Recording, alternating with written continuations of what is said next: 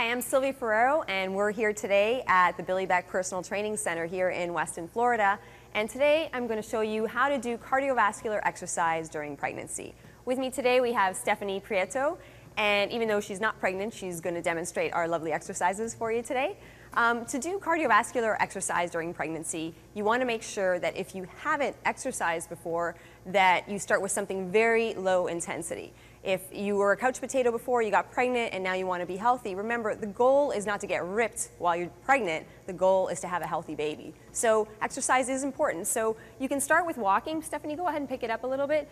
And a nice brisk walk using your arms and will definitely get your heart rate up.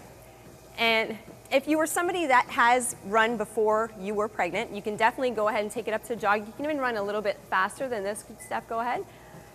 And if you've jogged before and you ran before and exercise was part of your regimen, by all means, go for it, unless the doctor tells you otherwise. Another awesome piece of equipment that you'll find in a lot of gyms is the elliptical machine.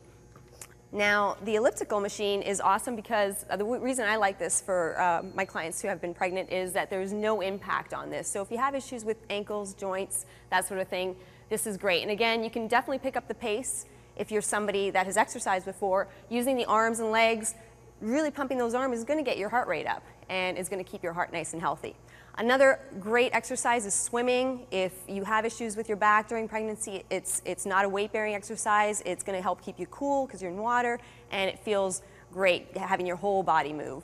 There's also aerobics exercises that are geared specifically to pregnant women. So that could be another great option for you during the course of your pregnancy.